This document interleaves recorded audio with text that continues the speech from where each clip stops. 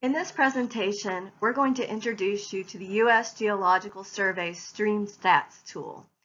This free online tool will help you create a watershed map for your area and help find related helpful statistics and information about your selected watershed area. When you type in the web address listed at the top of the screen, this is the home screen you'll see.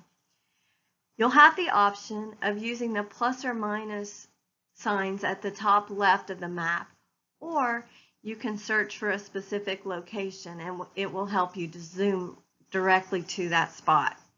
Then you can use the functions in the top right corner to use different map layers. Here we're going to search for Springfield, Kentucky and zoom to the site.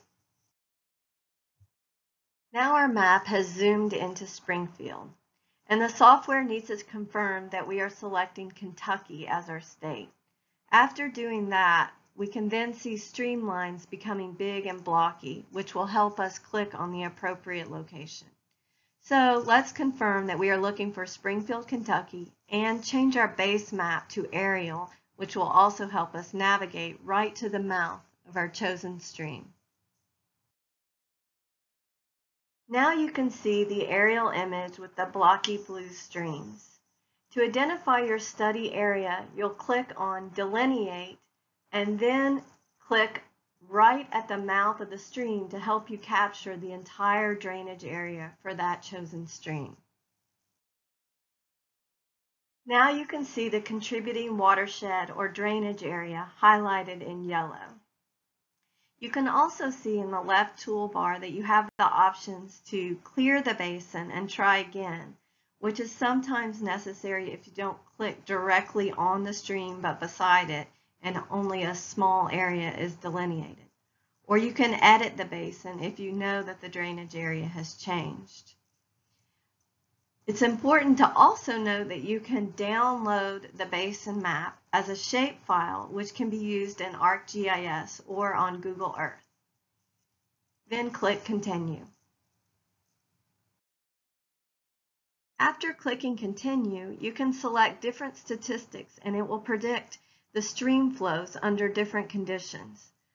There you can see low flow, bank full, peak flow statistics. Select as many as you want and then press Continue to help you build a related report. You can also click the drop-down arrow next to Basin Characteristics on the left, which will enable you to choose additional information that you may want in your report. We'll do that next.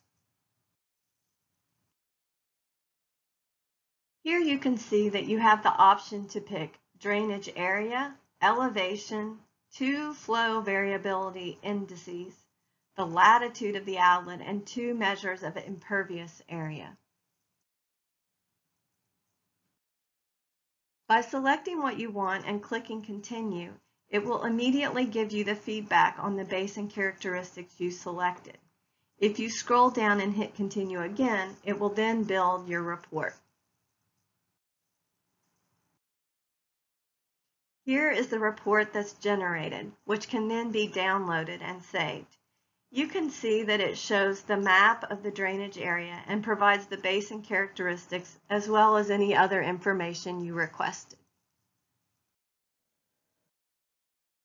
Scrolling down, you can see the box highlighted in orange that notes this area as possibly having karst geology, which may affect how accurate the watershed delineation is. You'll also see some flow data and information about how it was used to calculate flow statistics. StreamStats is an easy-to-use tool that provides you with a lot of information quickly. Hopefully this short intro will encourage you to add it to your watershed planning toolbox.